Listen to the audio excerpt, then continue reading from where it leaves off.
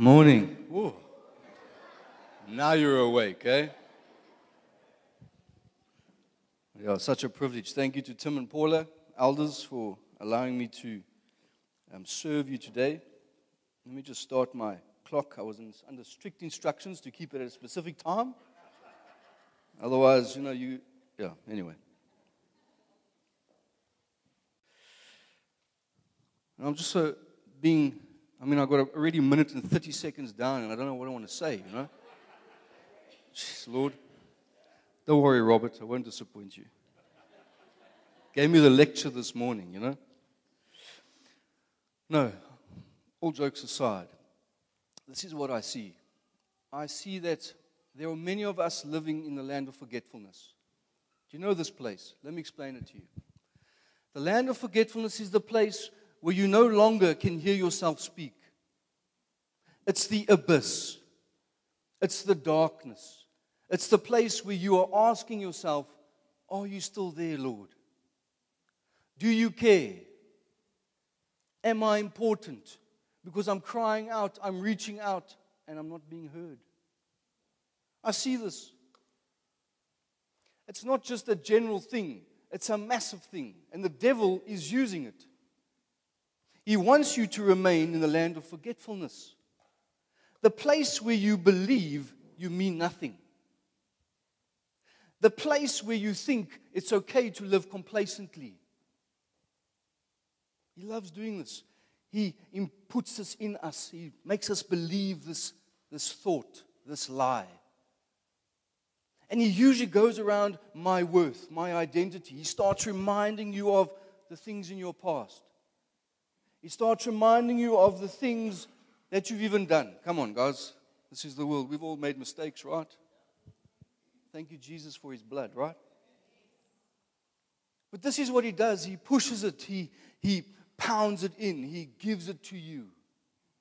Because he doesn't want you to reach your maturity. He doesn't want you to step into your sonship and your daughtership of what it is to be a believer in Jesus. You see, being a believer, it's cultivating a lifestyle. It's cultivating myself into him. And you see, when I don't do this and when I don't live like this, I automatically put myself into the land of forgetfulness. In fact, Psalms 88 says it, the land of darkness.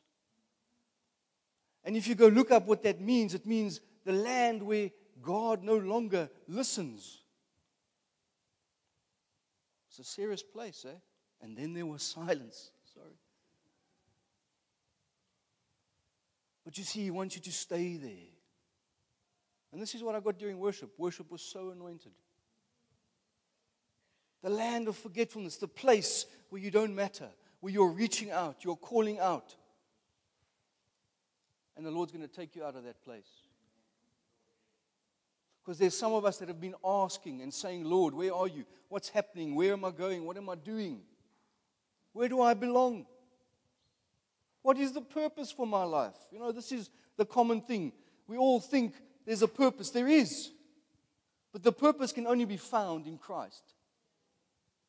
When the purpose is found out of my own strength, I will remain in the land of forgetfulness.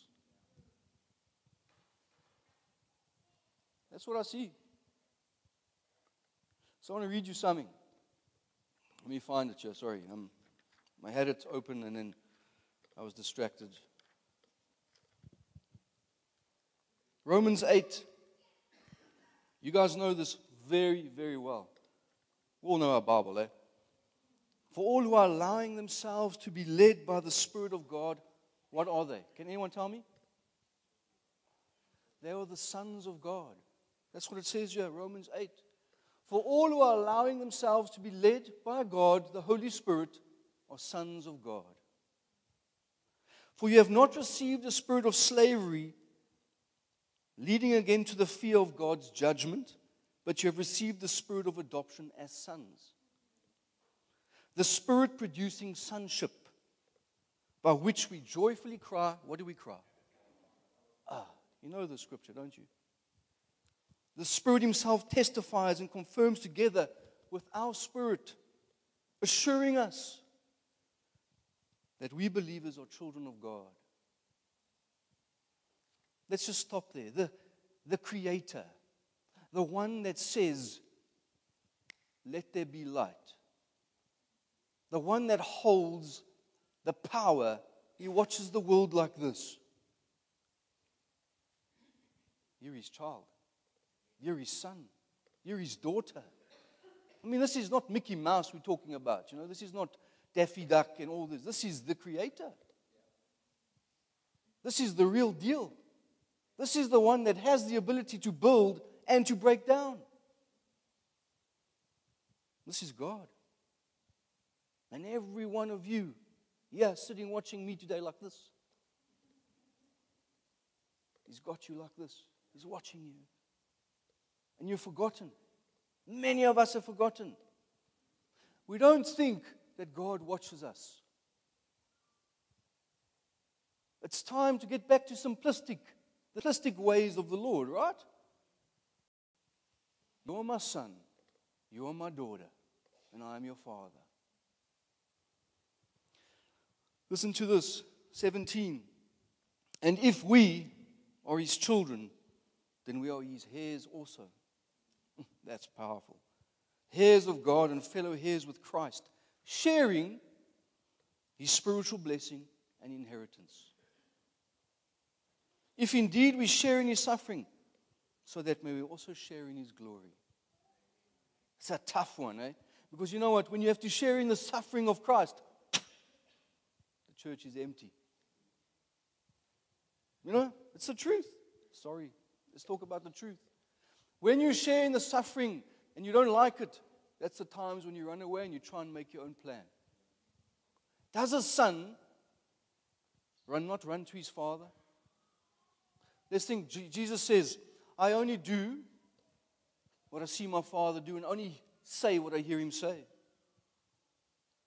Then you start going to Luke where it says, and the Holy Spirit led him into the wilderness to be tempted. Oh, but the Lord, surely, he loves me so much. He's not going to allow me to go through trials and tribulations. He's not going to allow me to face it. He does. Sometimes to get the best out of you, I've got to take you into the wilderness. And then when you're in the wilderness, you learn to hear my voice. You learn to start asking, Father, where are you? Because now I've been in the land of forgetfulness. And he starts showing you strategies. Come out. This is what you do. This is how you get out. This land of forgetfulness, it constitutes our being. It constitutes our marriages. It constitutes our finances. It constitutes everything in my life. And you see, if I'm living in the land of forgetfulness, I can take it all with me and let it live with me there, in the abyss, in the nothingness. And Jesus says, come out. I'll show you out of your calamity. I'll show you out of your financial problems. I'll show you out of your marital problems. I'll show you out of anything. But it's subject to the man. It's subject to you. It's subject to me. You have to start seeing yourself as a son and a daughter. It's got to land in your thinking and go into your understanding. And when it lands in your understanding, it starts becoming part of your being. I mean, we can all say, yes, we're sons, but do we really carry that authority? Do you really carry it where you go? Maybe not. Maybe today I feel like a son. Today I feel like a daughter because I'm in the house of the Lord. Great, I do. But tomorrow comes and my sonship is out of the door. The simplistic ways of Christ is to be centered on what he wants us to do, not on what I want to do. This is the reality that's clouding the worldwide church. This thing.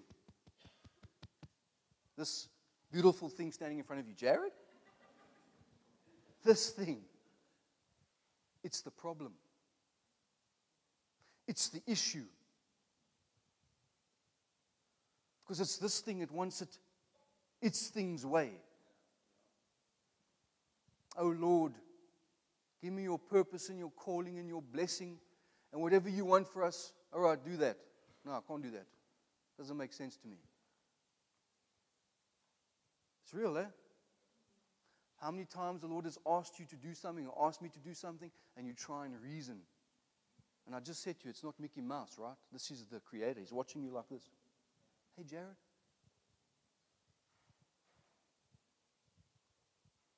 These are the sons.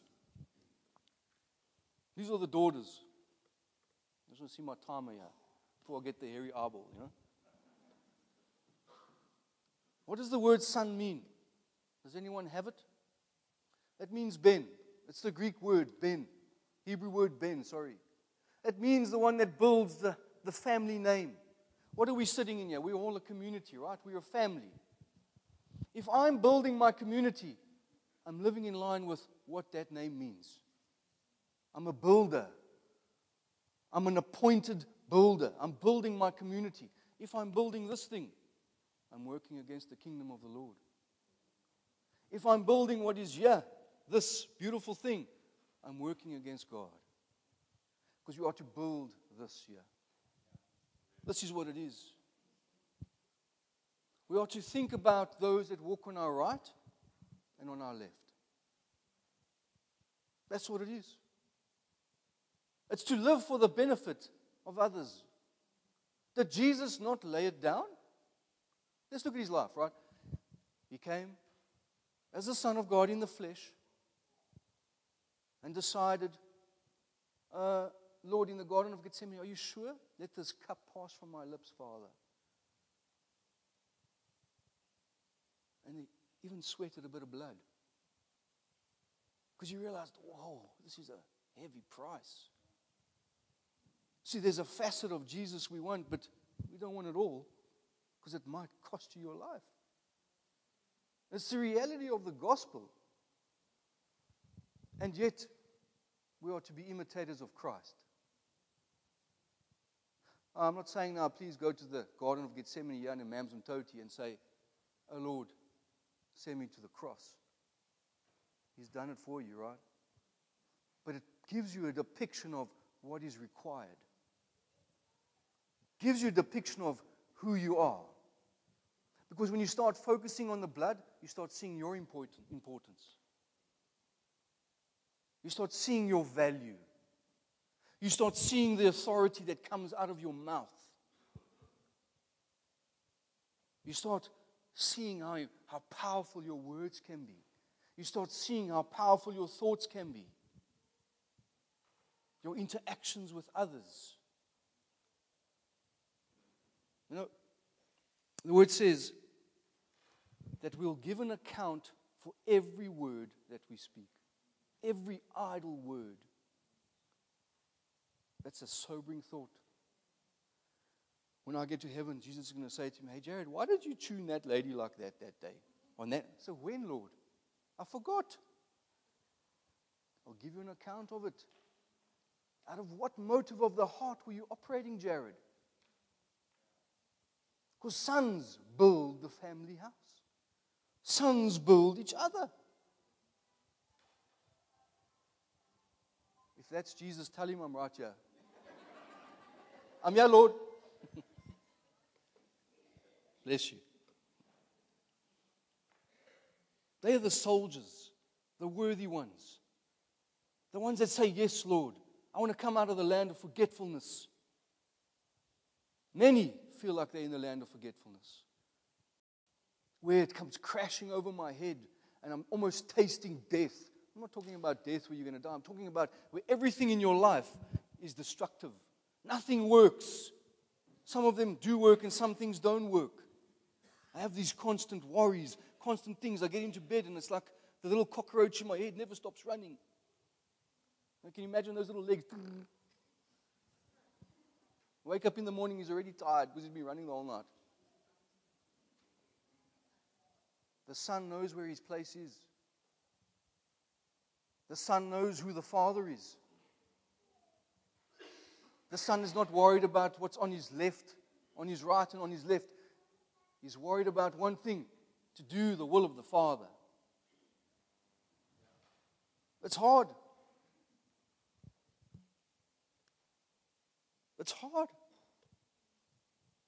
Because to do the will of the Lord can cost you something. This is why I say, when we do the will of the Lord, He says, okay, in order for you to step into the anointing and the calling that I have for you, I have to chafe this out of your life. And when I start chafing, I can't do it. Lord, I cannot give that word to that man. I mean, I went through a time where the Lord said, you need to go and give this word to that person. And this person is an influential person. I said, I cannot do that, Lord. This man will think I'm a fruitcake. And the Lord said to me, if you don't, I'll send someone else. Because there's times and there's seasons, there's an appointment. There's a time of awakening approaching you. There's a time of awakening approaching you. A time of refreshing. That's what it is. This is why I'm saying these things. Because when it comes, understand your place. Understand your position. When the winds of freshness come blow over you, like Acts speak, the times of refreshing, you're going to start thinking, oh, is this really the Lord? You know, when the Lord, the power of God starts moving, and people are like, no, this is not God. I'm telling you guys now, when those winds start blowing over your hair, if you have, and it's like waving in the hair, I mean, I don't have, so I don't know what that feels like, but you understand what I'm saying? Understand your place, that you're a son, you're a daughter, you purchased with blood, massively. So now you understand son, right? Do you understand it? Good. Let's look at the orphan. It's a powerful thing. Because the orphan is the one that never accepts his place. He always sees things through the filter of, I'm not good enough. It means I've never accepted Christ and what He did at the cross. It means that what I saw and what I believe in Jesus, that is not good enough to change my heart. He doesn't believe in inheritance. I'm not talking about your eternal inheritance when we go to be with our Lord and Savior. I'm talking about living in a time of inheritance here on earth. Your inheritance as a church is upon you. It's going to come like an awakening, refreshing wind. Anyway, I keep saying it because that's what the Lord says. These orphans, they have issues with lowliness, insecurity. We've read it in Romans. We're no longer orphans, driven by slavery. You've got to look at yourself and say, I mean, I don't do this. Maybe I should. I'm a son. You know, you see, sometimes you're watching the movies, you see someone talking to himself in the mirror just before he has a massive event. He's like, wake up now. You know, get ready, you know. Maybe you should start doing that. Wake yourself up. I'm going to fight now. No, not fight, but you get what I'm saying.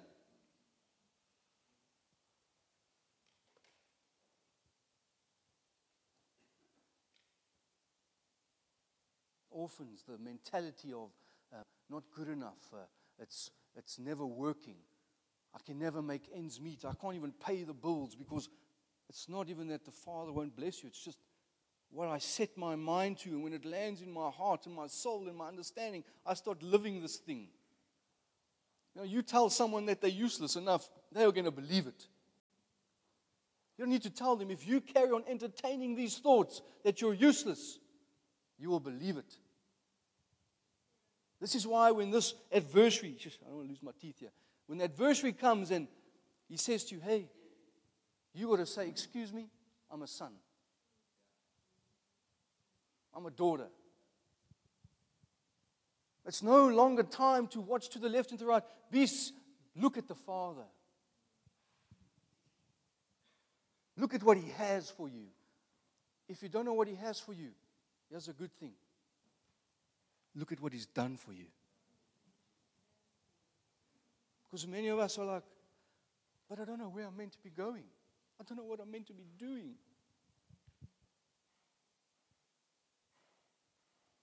You don't need to know where you're going, what you're doing. You need to deal with the foundation of my identity, my sonship, my daughtership. When you get to where you are going and what the Lord has said for you, these are the foundations that are always tested. The identity.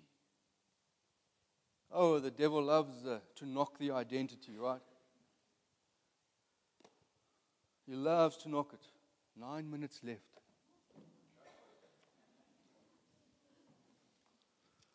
There's so much that I wanted to say, and always never enough time. I want to read something to you. And this is totally off sonship and daughtership. It's just coming as I'm going, right? Exodus 7. It speaks. Exodus 7 verse 8 says, Now the Lord said to Moses and Aaron, when Pharaoh says to you, work a miracle to prove your authority, then you say to Aaron, take your staff and throw it down before Pharaoh, so that it may become a serpent. You know the story, eh? So Moses and Aaron came to Pharaoh and did just as the Lord had commanded. Aaron threw down his staff before Pharaoh and his servants, and it became a serpent. Then Pharaoh called for the wise men. Listen to this. Listen to this. Because as you progress forward, you need to be vigilant. You need to be awake here. You need to be sober-minded. So that's a biblical word, okay? I'm not talking about alcohol. I'm talking about alert. Then Pharaoh called his wise men, skilled in magic and omens and sorcery, witchcraft, soothsaying priests. They did the same with their secret arts. That's what the word says. As you progress forward in your sonship, there will be things that look like it's of God and it's not. Be aware. Don't open yourself up to that which is not of the Lord. It keeps this orphan mentality running strong. It keeps me seated in the land of forgetfulness. Because why? It blinds me. We are stepping into times, friends, where the working of the adversary, it looks very close to the truth. And if you're not planted as the son by the blood, it's dangerous ground. Orphans, they will settle for leftovers. They will settle for the scraps off the table. Who has settled for scraps off the table? Come on. Yes, you guys are blessed, eh? I have. Who has accepted less than what they know they should be getting? Many of us. Many of us has taken that which has just been given to us like this and accepted it as our truth. But you're a son. You're a daughter. You have the highest price above your head in the realm of the Spirit. Jesus says, and I saw Lucifer fall like lightning from heaven. All the powers of darkness shall not prevail against you. I give you authority over all the powers of darkness. Is that not in your sonship? Is that not in who you are when you are always being battered and bruised and kicked and told what to do? To speak with your mouth. I dare you as a son and a daughter to say, hey, get away from me. Hey, who are you? My name is Jarrod. This is who I am. I'm not going to take this. I mean, you're talking to me now. When there's that form of resistance, man, I'm going to go for it. I'm not going to sit and quiver and quake and I'm going to go. It's time to rise up. It's time to take your place. That's what it is.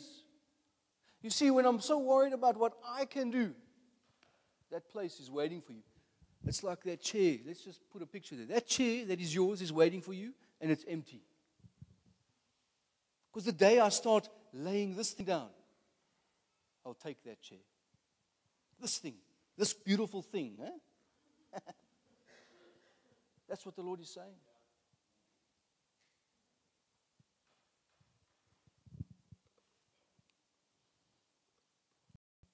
A son has the conviction to receive the Father's finest within myself. I live it. I breathe it. I expect it.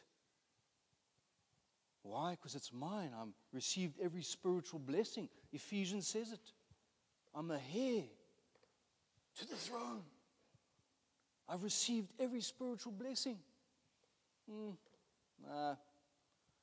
Those pages in that book, let's tear it out.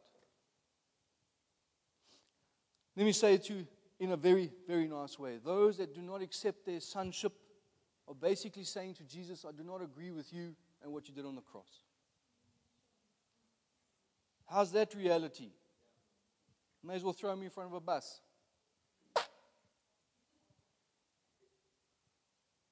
You like it? You are sons and you are daughters, and as the season approaches you, where there is refrains that are going to be laid in place, the Lord is going to give you the identity. He's going to show you the identity. He's going to require of you, and things in your life that is of the enemy, those things in life that are stealing from you, He will give you strategy.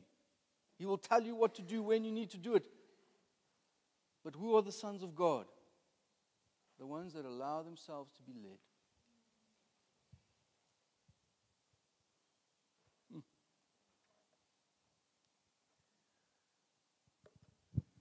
The sons.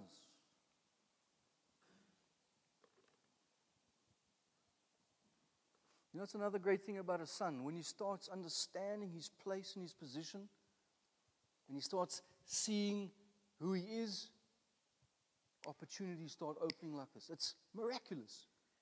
It's not pie in the sky stuff. You hear me? This is not a pie in the sky preach. It's a spiritual principle. When I take my place, things move. 99% of people don't want to take that place. And you go through your life, you look at your rejection, you look at your past, you look at the things you've endured, the death in the family, the hurt, the abuse. I mean, the list it's endless. It's endless list. And the clever vial of Satan comes and he's like, always points that very stupid thing that you did, that thing that you did, that thing. He loves it. He plays unfair. He loves to do that. You forget about it. Forget about it. Just tell him, you take your place.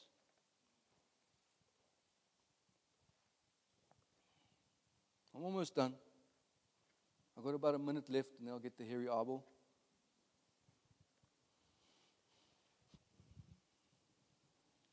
Opportunities open, joy, you are successful.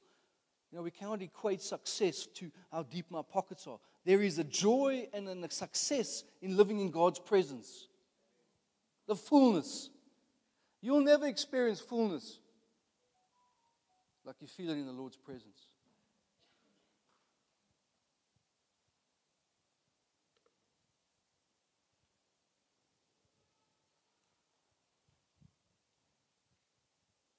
No more time to sit and accept leftovers. Leftovers, come on, man. In my house, we eat leftovers, and I hate it. My wife makes me, she's like, eat your food, you know. I'm just joking, she's not like that.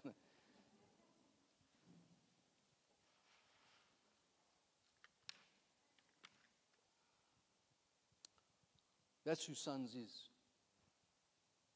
That's who sons are. That's who daughters are. The ones that are hungry.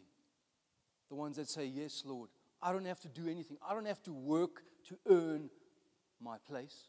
There's nothing I can do for you there. There's nothing you can do to earn your place. It's done, it's dusted. It's sealed. I don't have to get up today and sing the right song, and if I don't, oh, the Lord's going to hit me. That's not how He operates, man. When He sees you, He sees His Son. It's a matter of perspective. It's a matter of how I start seeing myself. That's how it is.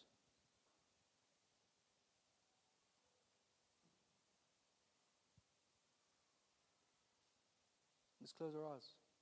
Can we?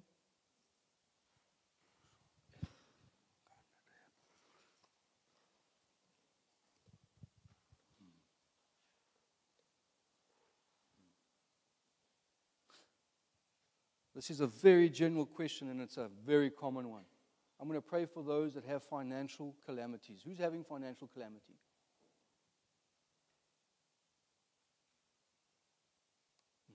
Lord God, I pray, Father, right now, and I ask, Lord, that you'll open up the heavens above these men and women. Those that own businesses, those that are in a workplace, Father, I ask, Lord, that you would restore. If, Lord, they are in the place by their own hands and by their own doing, I ask, Lord, that you would bring them out because you are gracious and you are merciful.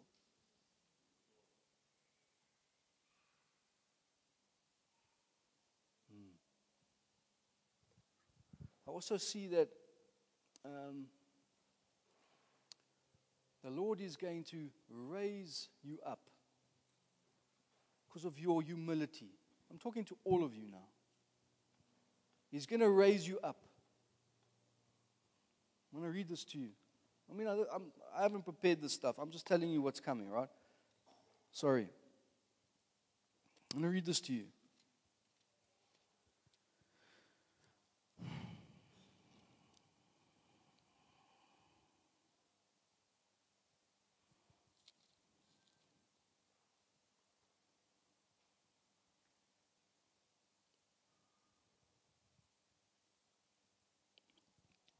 In Psalm 86, it speaks clearly that you as a people, you need to ask the Father for a sign. It's not a sign like I don't believe you. The Lord is going to give you a token. Because He operates like it. He's gracious like that. When the Israelites went in to spy on the land, they came back with the grapes, right? He was so gracious, allowed that for the others to see it. You need to ask for a token. You need to ask for a token from the Father to show you. Today, when you get home, go sit with your wife or your husband. If you're alone, go sit quietly. Take each other's hand, together in unity, and say, Father, give us a token of your mercy and your grace. That's not you. You don't have to do anything. You don't have to make it happen. Just ask in unity.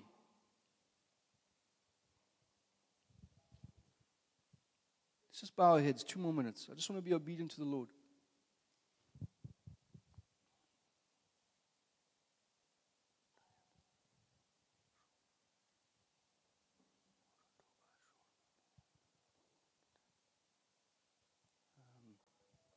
Bless you.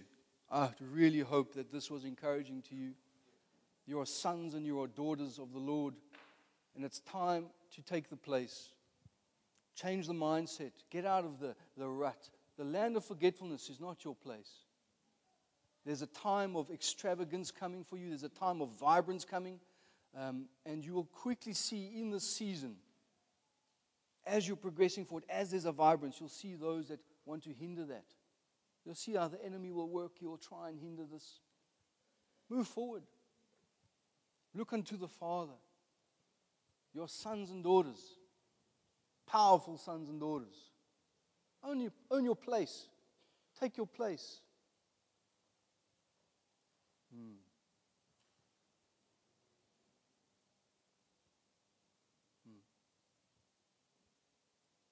There's no condemnation. I'm just seeing it on this side. There's no condemnation for those that are in Christ. None. None. Whoever tells you that, send him my way. Please.